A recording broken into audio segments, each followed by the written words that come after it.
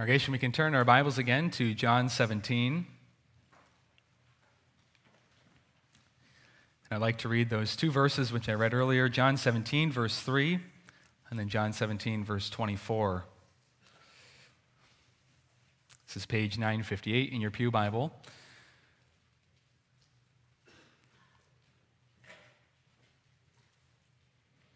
And the thing that unites these two verses is the theme of eternal life. Eternal life. Notice first with me verse 3.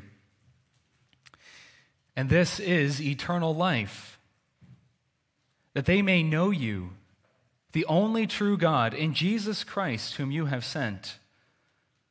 And then verse 24, Father, I desire that they also whom you gave me may be with me where I am, that they may behold my glory, which you have given me.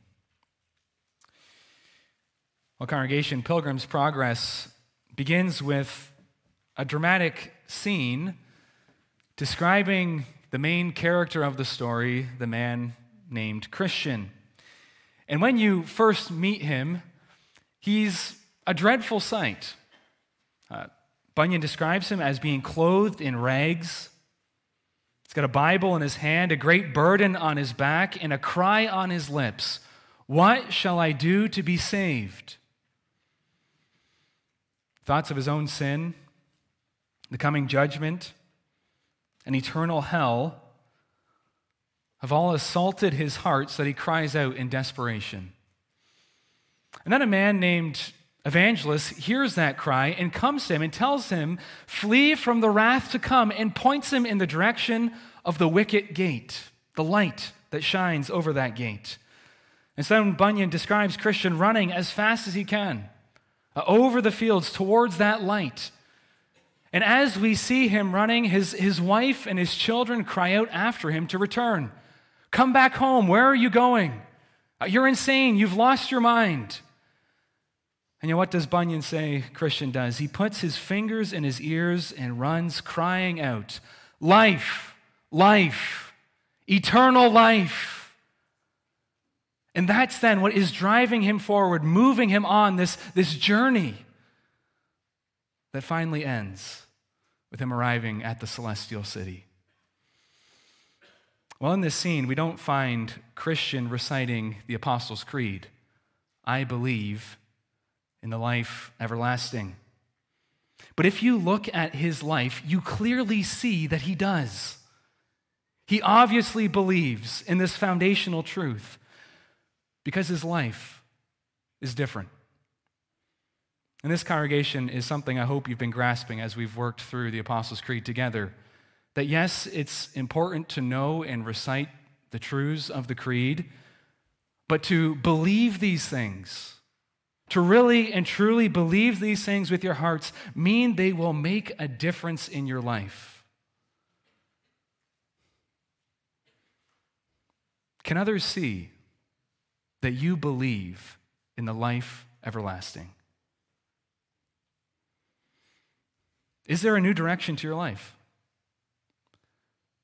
Just like Christian here, fleeing the city of destruction, yelling, life, life, eternal life. Are you headed with him to the celestial city, to heaven? Or are these just empty words that we recite that have no action or activity behind them?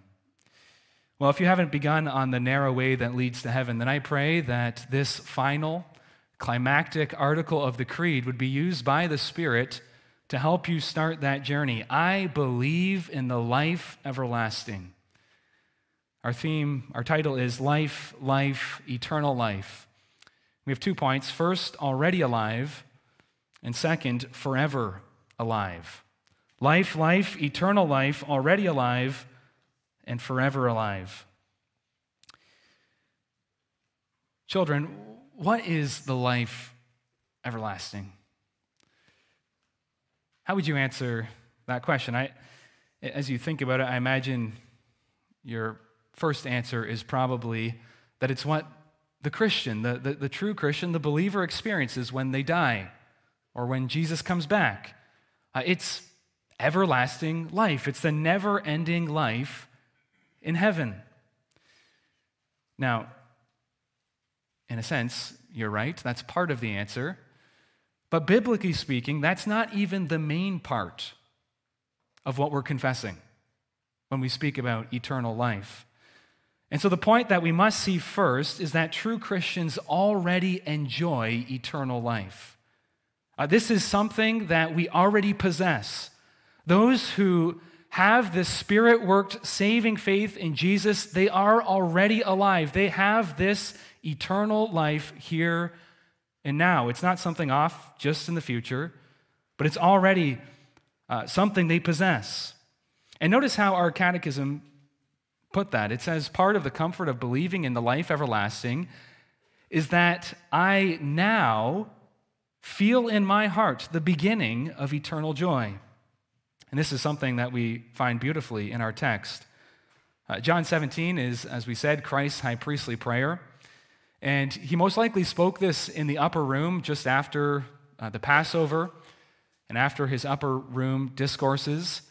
And it's the night of his trial. Right before going to the Garden of Gethsemane, Christ offers up this prayer. And so it's one of the most significant moments in Christ's earthly life. Here we find the captain of our salvation right before he goes into the final battle. And it's at this moment that he pours out his heart to his Father in heaven. And he also exposes his heart to his disciples on earth, allowing us to listen in on his prayer. Now notice in the first 5 verses of Christ's prayer, he's mainly praying for himself and for his saving mission. And notice the emphasis he places on that word glorify. Verse 1, Father, glorify your Son, that your Son also may glorify you. Verse 4, I have glorified you on the earth. Verse 5, now, O Father, glorify me together with yourself, with the glory which I had with you before the world was. And so here we find Christ praying his favorite request, praying that the glory of the triune God would be seen and known, that the Father and the Son would be honored. This magnifying of the persons of the Trinity is at the heart of all that God does. Every action of God serves this purpose, and that's true of Christ then in this final hours of his life. He's here to glorify God. That's the aim. And yet notice in the midst of this pleading for God's glory, Christ brings up eternal life. Verse 2, that he, speaking of himself, that he should give eternal life to as many as you have given him. And so Christ has come, he's saying, in order to give this great gift of eternal life. This is why he has taken on human nature. This is why he has suffered. This is why he was despised and rejected. This is why he's standing here in our text at this final moment at the door of death. All of this is to give the gift of eternal life. So notice how important this theme is, this gift, this thing that we're discovering this morning is to Christ. And to stress the importance of that, see the connection that is here. God's glory, the thing that God is most concerned about, is intricately bound up in Christ being successful in purchasing and then giving this eternal life to his chosen people. If Christ fails, his chosen people don't live, and God does not receive the glory that he's due. Eternal life. Now, in John's gospel, Jesus has already made a point, has already made this point that he's come to give eternal life. You think of maybe John 3. And there in John 3, verse 14, Jesus says, just as Moses lifted up the serpent in the wilderness, even so must the Son of Man be lifted up, that whoever believes in him should not perish, but have eternal life. And so there in the beginning of the gospel already, the death of Christ on the cross is seen as necessary in order for him to give this life. And then again in John 5, really a key text, I would commend you to turn there, John 5, verse 24. A key passage when thinking about what is eternal life. John 5, verse 24. Jesus highlights the importance when he says, most assuredly, or truly, truly, most assuredly, I say to you, he who hears my word and believes in him who sent me has everlasting life. And then notice that there are two blessings of this everlasting life. He says, and they shall not come into judgment. That means no eternal condemnation, but has passed from death into life. And it's that second thing, that passing from death into life that we're focusing on here. Notice it's already happened. The believer has already passed from death to life. They already have this eternal life. In verse 25, then, the next verse, it explains this more. Again, most assuredly, truly, truly, I say to you, the hour is coming and now is when the dead will hear the voice of the Son of God, and those who hear will live. When Jesus says this, he isn't primarily talking about physical resurrection. He's talking about spiritual resurrection. He says this is happening now in his ministry. As Christ goes out and as he speaks the word of truth, he preaches with authority, and spiritually dead sinners are coming to life. Think of Zacchaeus, the tax collector, the man who was dead and enslaved to money. Jesus looks at him, speaks with authority, and he's given life. Or the poor blind Bartimaeus, have mercy on me, son of David. Jesus has mercy on him, and he's given life. Or self-righteous Nicodemus, who at first is so confused in John 3, but then by the end of this gospel, we find him burying the blessed body of the Savior. Or the woman at the well, who's thirsting for satisfaction in this world, who's had 5 husbands. The man she lives with now is not her husband. And here's the one who has the words of eternal life. And so this is new life. This life that's worked by the Spirit of Christ, applying the word of Christ, that is eternal life. And what an amazing gift it is. What a gift it is when we consider our spiritual death in Adam. By nature, we are all spiritually lifeless. We are all limp spiritually. My unbelieving friend, don't you know that that's your problem? Don't you feel this deadness of soul? Doesn't that concern you, that the things that really count, the things that really matter, they don't seem to impress you? There's an eternity ahead of you. And yet you can't stop to think about it for a minute. John 1 has described this spiritual lifelessness. There in John 1, Jesus, the Word of God, was in the world. The world was made through him, and the world did not know him. That's the thunderbolt from heaven, describing our condition by nature. The world did not know him. He came to his own, and his own did not receive him. Here is the eternal Son of God, the one who's full of grace and truth, walking among his creation, among his creatures, and yet they don't know him. And worse than that, they did not receive him. That is, they rejected him. They don't want him. Jesus comes knocking on the door of their hearts, and they say, we don't want you in our lives. That's our condition by nature. This deadness, this hatred towards God. In John 8, Jesus has told us that the one who sins is enslaved to sin. That's who we are by nature. We are those who are bound and bent on trying to dethrone God. That's what sin is, an attack on God, an attempt to dethrone God, and we are enslaved to that by nature. If it was in our power, we would kill God. That's how depraved we are by nature. Rebels, dead. We would put to death the author of life. And yet it's to this hard, evil, vile heart that Jesus speaks life. Rise from the dead, sinner. And in an instant, the sinner rises. When they hear the word of Christ, he is the one who gives life to the valley of dry bones. He has the words of eternal life. Do you know this life for yourself? Have you been made alive? What a miracle. What a gift. If this is yours, if this is you, then you are a new creature. 2 Corinthians 5:17, if anyone is in Christ, he is a new creation.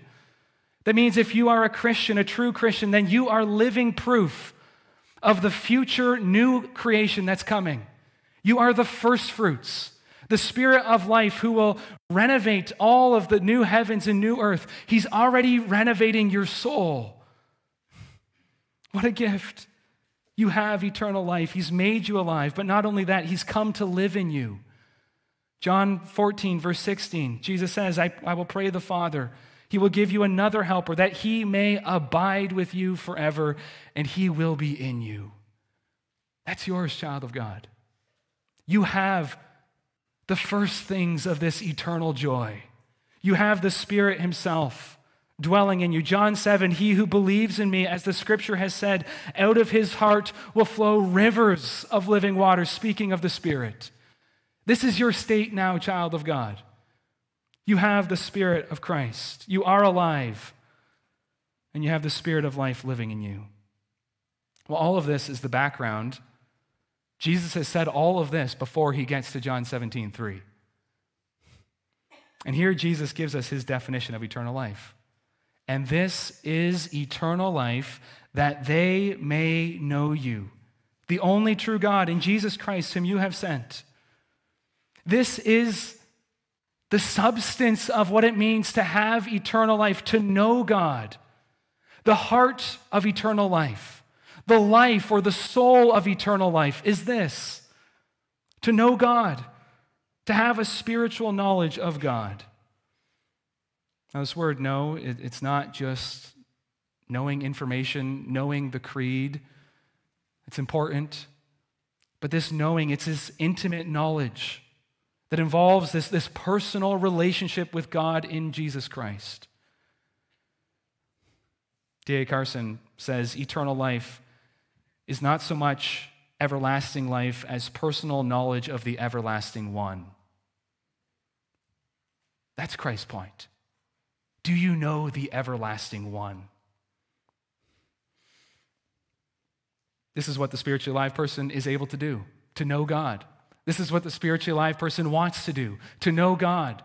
Yes, it's not that the Christian is thinking this way all the time, but the Spirit is leading the child of God back to this. Lord, I want to know you. Didn't that cry come up in your heart this morning? Maybe it wasn't a cry of fire as if this is a place where you are now, but maybe it was a cry of coldness. Lord, it's cold in here. I want to know you. That's the Spirit. The Spirit works that in the hearts of his people. It's God's children who want to have communion with God, and that's the gift that Jesus gives. And so do you know him in this experiential way? Have you tasted and seen that God is good? Or is God still bland to you? Or maybe even distasteful? If so, then run to this one who has life, run to this one who gives life, asking him to awaken your spiritual taste buds, to desire after this God, to taste his goodness. And child of God, this is you already. There's encouragement here. What hope? You already are alive. It's not something you're just waiting for. Already the Christian's life is directed towards God, like the compass or the needle on a compass is pointing back towards north. So God is doing this in your life. When you go to sin, he leads you back in repentance. He keeps bringing you back to himself. And so these are the beginnings we already enjoy. This is what separates Christians from unbelievers today and in eternity. They know God. And so if you are already alive, then you will be forever alive. That takes us to our second point, forever alive. And our point here is that true Christians will forever enjoy the fullness of eternal life. Yes, Christians are already alive. They already know God and are growing in their knowledge of God. But true Christians will forever enjoy the fullness of eternal life. Again, our catechism says after this life, that's when it comes, after this life, when we breathe our last and pass in death, or when Jesus comes back, after this life, I shall inherit perfect salvation. That is, I shall inherit complete salvation, all of the benefits that Christ has purchased for me. And so this means, child of God, that the best is yet to come. Yes, you already have so much. This world doesn't know what life is. You know what life is. You know God. But the best is yet to come. Already, yes, we have the first fruits, but we're waiting for the full harvest. Already we've tasted the appetizer, but we're waiting for the full feast. What's the fullness? What's the fullness of this eternal life? First, there's no more sorrows. No more sorrows. What a blessed thought that is, child of God. Have you thought about that recently? There's a time coming when there will be no more sorrows, no more tears, no more suffering, no more disappointments, no more aching and aging bodies, no more disease, no more torn relationships, no more sorrows.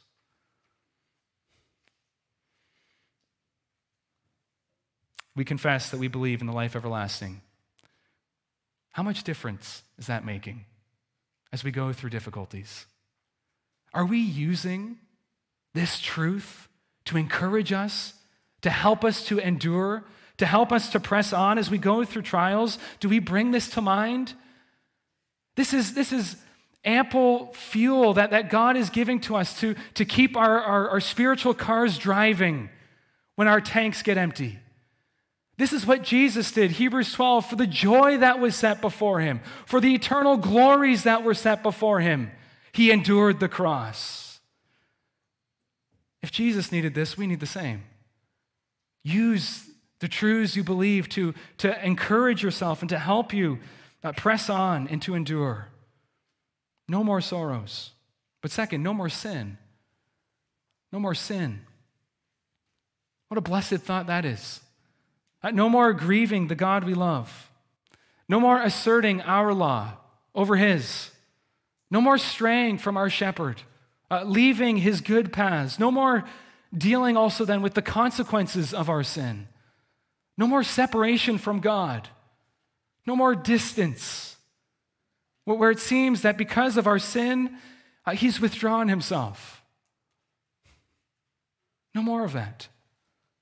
No more backsliding seasons where our hearts are cold. No more empty prayers. No more distracted thoughts of God. No more hypocrisy. Child of God, don't you often feel like we live in a desert and you're going through these wilderness wanderings just like Israel? So often we seem deserted by God. So often our hearts seem dry and dusty. No more. No more of that. We'll be done with this body of sin. The fountain of our original sin will finally be exhausted. There will be no more actual sins spewing out.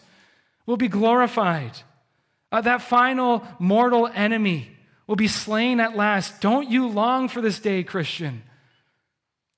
Is this truth making a difference in your life as you think about your sanctification? As you think about how you fight sin? And so are so easily grown discouraged and ready to give in. It seems like we'll never win this battle. I keep falling for these same old tricks that Satan sets before me. There's a day when you will fall no more. Lift up your head, child of God. That day is coming. No more sin. The sin and the curse of sin will be gone. No more division of God's people. No more envy. No more greed. No more pride. That's what your believing loved ones are already enjoying. No more suffering, no more sin. And the joys that wait on the other side of death is unlike anything we've seen before. We don't know exactly, but just think about your best and happiest moment of life and times it by 1,000,000, and you still aren't there yet. The Bible doesn't tell us everything, far from it, but it does give us some descriptions. This eternal life, the fullness of this eternal life, means a beautiful city in a fruitful garden with the tree of life and living waters. There will be streets of gold, seas of crystal, walls of precious stones, gates of pearls. It will be a wedding feast. These are the descriptions. Oh, what joy, what endless blessings lie ahead. On that last and final day when Christ returns, we'll have these new glorified bodies. Suffering child of God, you whose body is breaking down, there's a new body. Your body will be raised with newness of life. No more deformities. No more weaknesses. Set that truth in front of you. We'll live in a renovated new heavens and new earth. We'll be given meaningful work to do. We'll be serving our God. We'll be enjoying the pleasures of God's new creation. We'll marvel at his creativity as he has redesigned this creation. And we'll use our gifts and be perfectly fulfilled in working for him. And we'll perfectly obey our God. We'll be perfectly holy, perfectly set apart for God. Our hearts will be like Christ's heart. We'll be perfectly sanctified. We'll be only capable of delighting in God's law. It will be perfectly written upon our hearts. And so we'll perfectly hate any thought of sin. We'll hate anything God hates, and we'll love everything God loves. That's our future. We'll be like the angels who promptly and quickly and cheerfully do the king's bidding.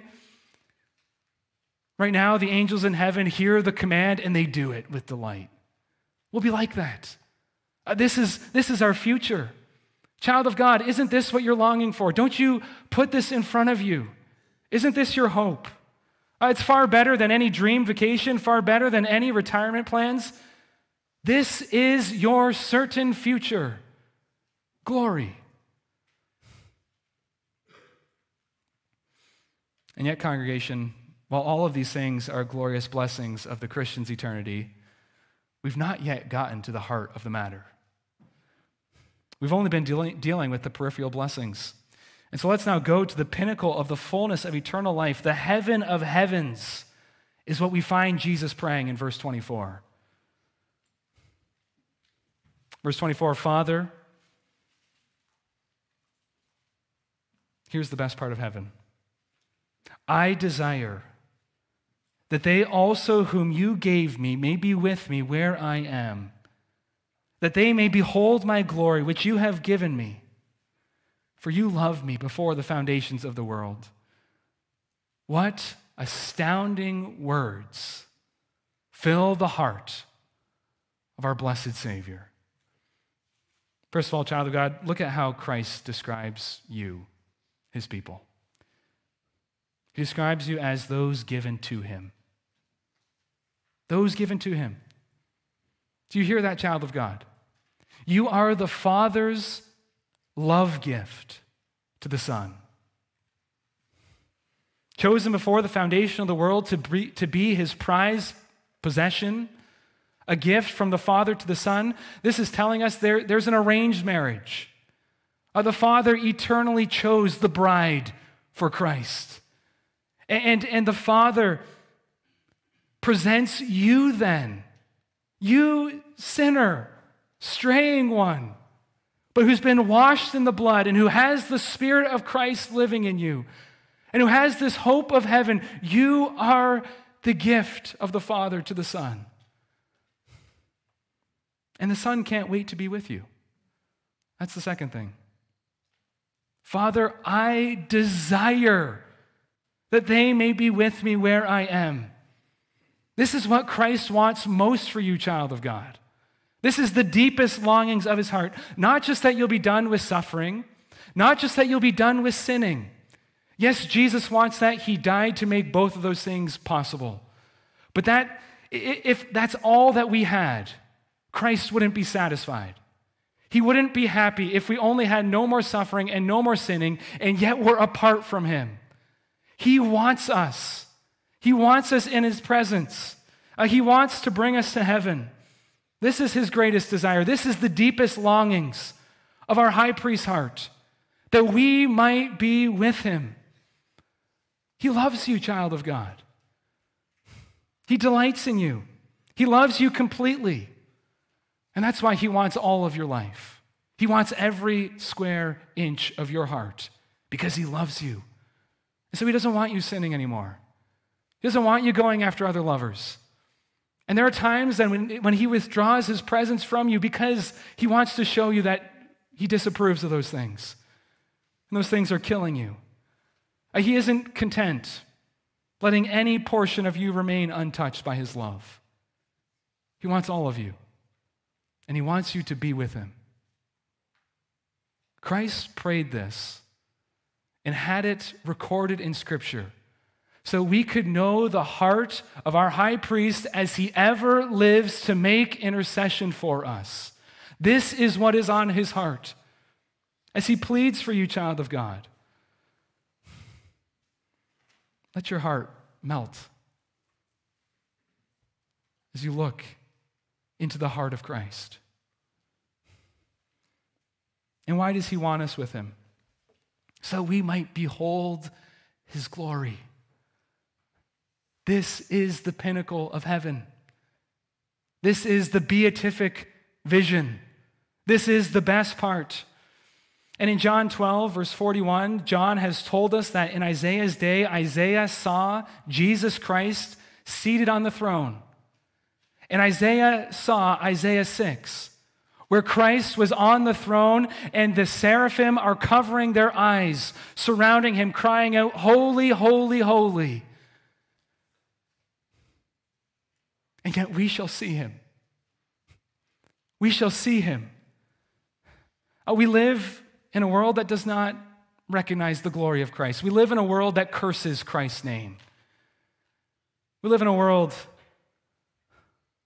where the light of his glory, though it shines, it's not seen. But then we shall enter into Emmanuel's land. And he's all the glory of Emmanuel's land. There his glory is loved, and there we will see his glory, the unveiled glory of Christ. 1 Corinthians 13:12, for now we see in a mirror dimly, but then face to face. Now I know in part, but then I shall know just as I also am known. We will know him as he knows us in fullness. Yes, now we live by faith looking to Christ, but then we will live by sight, gazing upon his beauty.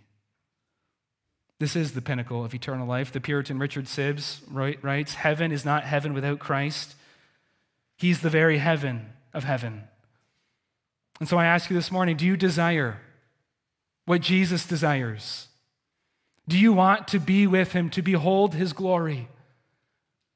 This is the best thing in life, to glorify him and to enjoy him forever. You don't know joy unless you know this Savior. Do you want to go and be with him? Child of God, this is coming. This is yours. This is coming. I believe in the life everlasting. Yes, that's an article of faith. I believe. But this faith is not just wishful thinking. It's not just hoping for the best. Notice here the great security and certainty that every true Christian will be forever alive with him. And here's the security. The fact that this isn't just your desire, but this is Jesus' desire. And Jesus wanted this so badly that he died to purchase you, to make that happen. And he wants it so badly that he makes intercession for you with this prayer upon his heart. And so this is your guarantee. It's not yourself. It's not your own works. It's not your righteousness. It's your Christ. And the strength of his unwavering desire to have you for himself and to have you forever. I believe in the life everlasting. Do you? Do you believe? Is this confession making a difference in your life? Do you stop to ponder what these words mean when we recite them? I believe in the life everlasting. There is an eternity of heaven or hell set before us. I believe in the life everlasting. There is a Savior who can bring us to heaven. I believe in the life everlasting. My unbelieving friend, let me make an appeal to you through the words of an old hymn. Burden one, why will you longer bear sorrows from which he releases? Open your heart and rejoicing share life more abundant in Jesus. Life, eternal life. Jesus alone is the giver. Life, abundant life. Glory to Jesus forever. Oh, may Christ be the portion of your life here now and also forever in eternity. Amen.